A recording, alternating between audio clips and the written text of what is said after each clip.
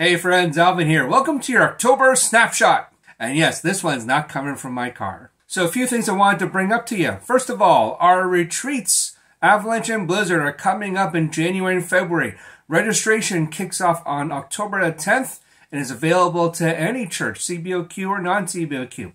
And so you can find out all the information, how to register, what's involved, who's speaking. All that stuff is available if you go to cboq.ca/avalanche2024 or cboq.ca/blizzard2024. As part of our retreats, we are recruiting our slingshots and team captains.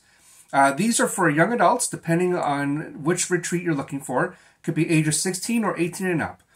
And so specifically for slingshots, we're looking for youth and young adults who are looking to develop some different ministry tools, who are looking to see what it means to serve behind the scenes, but also to build in maybe a way that God hasn't expected them to. And with that then, to take those tools and to utilize them in their own home ministry context. With team captains, we're looking for people who are able to energize and lead 75, 100 people as part of their team. And so, whether for slingshots or for team captains, we would love to see them apply.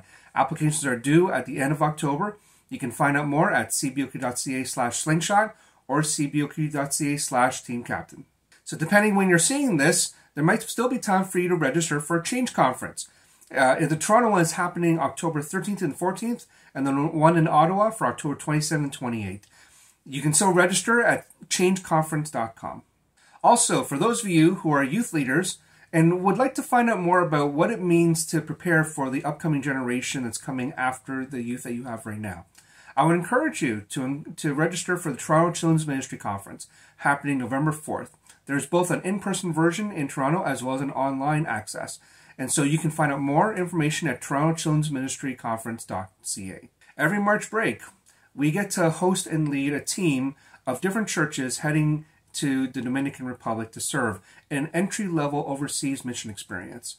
And so we're still in the exploratory stages to see what churches might be interested in being a part of this. And so if you're interested, email me and would love to tell you more about it. We do need to find out within this month. We know that prayer is foundational to everything that we do. Prayer is the way that we help to understand what God's will is and where He's taking us towards.